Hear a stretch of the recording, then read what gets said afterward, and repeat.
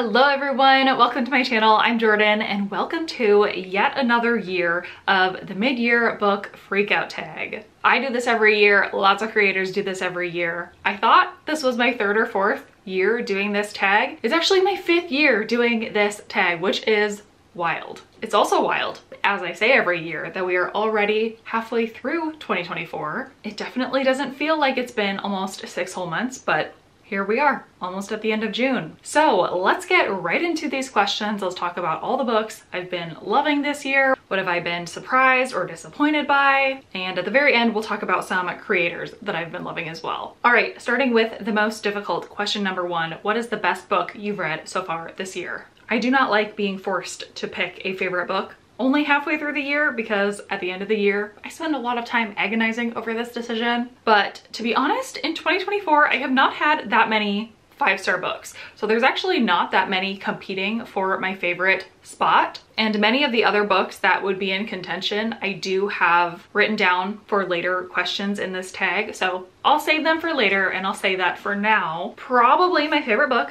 that I've read so far this year is The Women by Kristen Hanna. I think I read this book in January also, and it's held up, or maybe February around when it released, but this is a historical fiction book. Kristen Hanna is a super popular historical fiction author who I have read from and loved before, but this is my favorite by her. This is a Vietnam War historical fiction book about a woman who joins the war as an army nurse. And it's her whole story. It's super emotional, very war-centric, so if you like that, highly recommend it. If you don't enjoy wartime historical fiction, I guess this isn't for you, but it's not World War II. It is, again, the Vietnam War, which is a very undertold or lesser told war when it comes to novels and stories. So again, I just loved it. What can I say? It's the best book I've read so far this year, and we'll see if it holds up through the rest of the year. All right, question number 2 is, what is the best sequel you've read so far this year? And actually, the book I picked as an answer to this question could have also worked for number 1, but because it is a sequel, I kept it for number 2. It's This Could Be Us by Kennedy Ryan. This is an adult, emotional, contemporary romance. It is book number 2 in a series. It's more like a companion series. You don't have to have read book number 1 in order to read or enjoy book number 2. There is a book 3 slated to come out next year, and it's just following 3 female friends in this little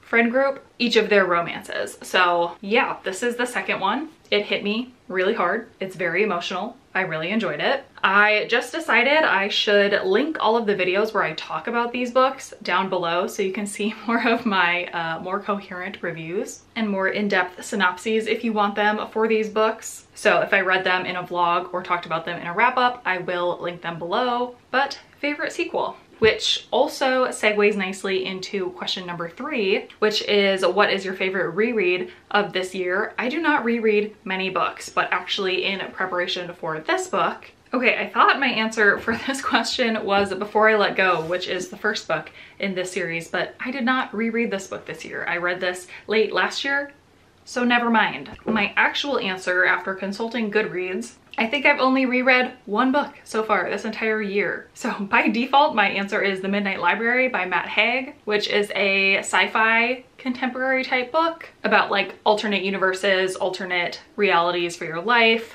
I read it for an in-person book club discussion happening. I enjoyed it the first time I read it. I enjoyed it the second time I read it. I gave it 4 stars both times. So all-time favorite book? No, but is it, I guess, my favorite reread of the year? Sure. All right, question number 4 is a genre you've been loving. So if I were to normally list my favorite genres, at the top I would probably put mystery thrillers. Then I would say probably sci-fi is my second favorite genre, especially when it does blend as a mystery thriller. But those have not been the types of books that I have been reading a lot of this year, nor really loving. The books that I've been reading and loving have been romance and historical fiction. Historical fiction is not that out of the ordinary for me. I do consider that to be a genre I love all the time, but recently I've really been on a romance kick. And I don't know what it is. I don't know if it's really good romance releases coming out lately. I don't know if it's just been me and my mood, and what I'm craving is like easy to read, swoony romances to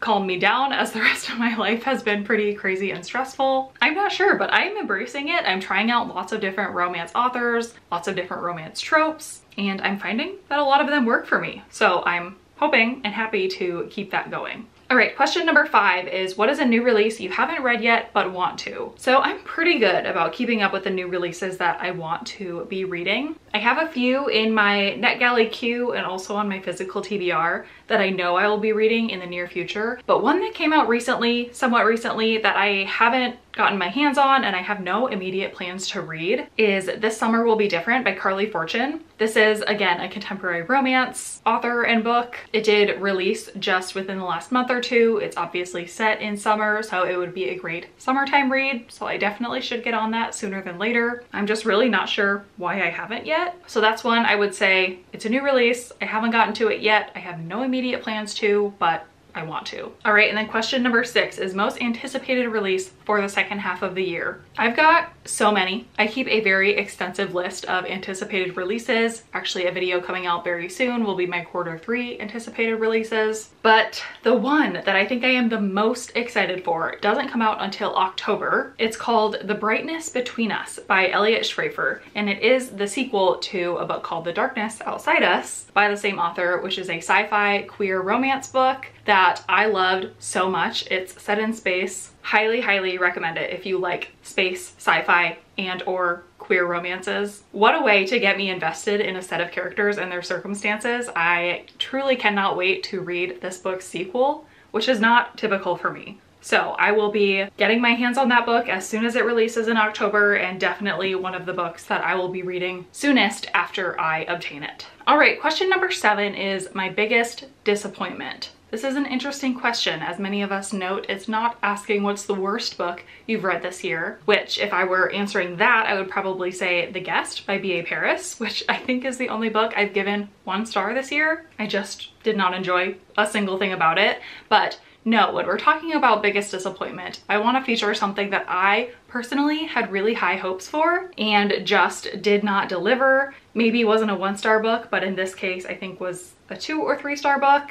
I'm gonna go with Ghost Station by S.A. Barnes, which is a sci-fi book. This is the same author as Dead Silence, which is a sci-fi horror book that I absolutely loved. So I was so excited to read Ghost Station because it's this author's follow-up book. But it really disappointed me for a lot of reasons, which I can, again, link that vlog where I read this book so that you can get some more of those in-depth thoughts if you're curious. But man, I was looking forward to this one and really was left disappointed. All right. Question number 8, on the other hand, is biggest surprise. So again, I could talk about favorite books, but a lot of times my favorite books or my 5-star books, I think they're going to be 5-star books, or I have hopes that they are before reading them. So instead, I want to talk about books that I didn't really have any expectations for, but ended up really surprising me. So the first and the only 5-star book I would put in this category is called Thirst by Scott Harrison. This is a nonfiction book that I read for an in-person book club. The person who picked this book is really passionate about this charity called Charity Water. And this book is the memoir and the story of the founder of Charity Water. I figured this book would be informative about the global water crisis and about this guy's life story, but I was really caught off guard by how emotional this book was and by how interested I was in the informative portions about this charity. I know that this is a hard book to pitch, and if you have no vested interest in it, you're probably not going to pick it up. But I was really pleasantly surprised and caught off guard by it. I ended up giving it 5 stars. So maybe if you're looking for some nonfiction to throw into your regular reading, I would recommend checking this one out because it did make an impact on me. And then some other kind of honorable mentions I wanted to add as biggest surprises are 2 contemporary romance books that I figured would be fun. I figured I would enjoy them, but I didn't think I would enjoy them as much as I did. And they are Attached at the Hip by Christine Riccio, which is a romance about this TV show that is Survivor meets Bachelor in Paradise. Basically, it's a matchmaking survival show. It's so much fun. And then the other one is Mistakes We Never Made by Hannah Brown. I'll admit I kind of counted Hannah Brown out as an author, but she and her co-writer, her ghostwriter, did a great job with this one. It was a lot of fun. It has a road trip element to it. And I ended up giving both of these books 4 stars when I probably would have bet some serious amounts of money that they would be 3 stars or lower before I read them. All right, question number 9 is favorite new author. This could be interpreted as either debut or just a new to you author that you haven't picked up before. Which is the direction I'm going to go. I'm going to say Anita Kelly. Anita Kelly is a non-binary author who writes queer romances, and I've read 2 of them so far. This one, Something Wild and Wonderful, was my first 5-star book of this entire year. I completely loved it, and then I read their most recent book. I can't remember the name of it, but I'll put it up here. It's about 2 female basketball players, and I've loved both of their books so far. I know they've written one other one in the past, which I have not read yet. It is on my list, and then I will for sure be keeping up with all of their future releases because they really work for me. So definitely a new favorite author that I will be keeping an eye on for a long time. All right, question number 10 is newest fictional crush. This is a tough question, despite me just saying how much I've been enjoying romances lately. The main characters and love interests of romance, I don't super often find myself like latching onto, but I've gotta say there is one that I thought of this year, and it's Miles from Funny Story. I actually think I should go back and check. I think Emily Henry has written my answer for this question at least 1 or 2 other years. So apparently she understands my taste in guys, but Miles in this book is, in my mind, a combination of Nick Miller and Miles Teller, which is a combination that really works for me. And that's all I'll say about that because Funny Story is everywhere right now. You don't need me to pitch it, but that's the love interest that really sticks in my head as not only someone I find really attractive, but also very real feeling. Question number 11, on the other hand, is newest favorite character. Again, this was hard to look back on and pick one, but one that I remember talking about distinctly is the main character in Waiting for Friday Night by Synethia Williams. This is an adult contemporary romance, and the main character in this book is a single, fierce, badass woman. She is a career woman. She knows what she wants. And actually earlier in her life, she decided she wanted a child, but she didn't have a partner. So she went through artificial insemination and is now a single mother to the most badass little teenage girl who is actually a football player on the high school football team. So just the combination of the 2 of those characters, I loved them. Unfortunately, I didn't love the romance quite as much, so this ended up being a 3-star book for me. But this main character and her daughter made a real impact on me as women that I really enjoyed reading about. All right, question number 12 is what's a book that made you cry this year? For these questions, I'm trying not to repeat books as much as possible, but I really don't cry that often from books. So my 2 answers I have already talked about. My 2 answers are both 5-star books, The Women and Thirst. Historical fiction, I think, is at its best when it's emotional, so I love that Chris and Hannah makes me cry. And Thirst, again, caught me off guard. Nonfiction book, was not expecting to be emotionally impacted, but definitely was. And then again, the flip side, question number 13 is a book that made you happy. Because I do enjoy emotional books so much, it was a little bit hard to pick a book that made me happy. I could have picked like some kind of fun romance, but I am actually going to go with The Husbands by Holly Gramazio. This book didn't make me like giddy or anything, but this book was a lot of fun to read. It's very much my type of book about this woman who comes home one day and there's a man there and it turns out he is her husband, but she has no memory of him. Long story short, she ends up sending him back into the attic and then a new man comes out who's also now her husband, and she goes through this cycle of being able to get new husbands. It's just sci-fi enough for me to really latch onto and to be like, what a fun concept. I wonder what I would do in that situation. It also had a few elements of like emotion and real decisions in terms of like, when do you stop when there's always something potentially better that could come down from the attic? When do you decide you're satisfied with what you have? But overall, that concept I just had so much fun with. And since thrillers and sci-fi haven't super been working for me lately, I did find it a refreshing breath of fresh air that made me really happy when it worked for me in this one. All right, question number 14. I love this question. Most beautiful book you've received or bought this year. So to me, that means it must be a book that I own physically. And if I were repeating answers, I probably would say This Could Be Us by Kennedy Ryan. I think this is my favorite book cover of the entire year. But just to give some more love to some more books, my other answer is Another First Chance by Robbie Couch. This is a young adult, queer, romantic, sci-fi type book, which is another very specific subgenre that does really work for me. I ended up giving this one 4 stars, but I just love the cover of this book. I love the pink and purple. It helps that I did buy a signed copy of this book, so a little bit of added sentimental value to the physical version of this book, but I do think it's very cool looking. I want more pink and purple books like this, please. All right, question number 15. What books do you need to read by the end of the year? So many. I've got lots of plans. As you know, I love to keep up with ARCs as I get them throughout the year. I also love to read Book of the Month and Aardvark books on a pretty regular basis, but it's a little bit hard to talk about what books I'm going to read for those videos in the future because I don't always know.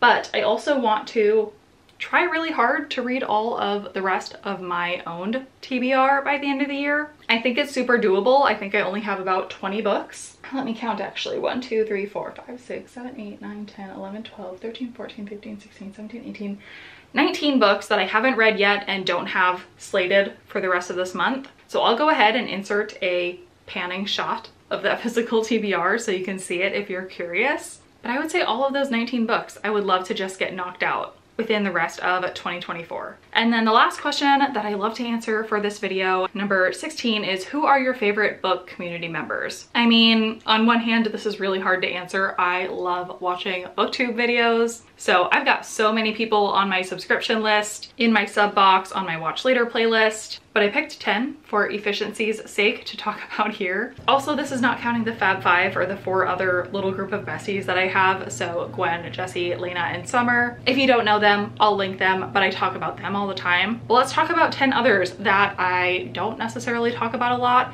but are on my recently watched like history videos. So I know that I watch them because of everyone I'm subscribed to. I do actually keep up with their videos. So we've got Kate's Book Date, who is an author tuber who vlogs out writing books. We've got Reads with Rachel and Bookish Realm, who both provide really interesting book-related commentary. We've got Welcome to Our Open Tabs, which is a cheat because it's the podcast channel of Mara from Books Like Whoa and Jess from Jess Owens. They do a podcast about things that aren't really book-related, but sometimes book stuff comes into play. The Roomies Digest, Christine and Monique, I find really entertaining. Hia Booktubes reads romance books, but also gives some bookish commentary sometimes. Essentially Booked, I have loved for sure for the last year. She does book math videos that are really fun. Jan Agaton, the aesthetic vlog queen. Paperbacks and planners, I've gotten a lot of my romance book recommendations from. And last but not least, Books with Lexi, who I do align pretty closely most of the time when it comes to my reading taste, but also she hosted an amazing readathon in May that I participated in,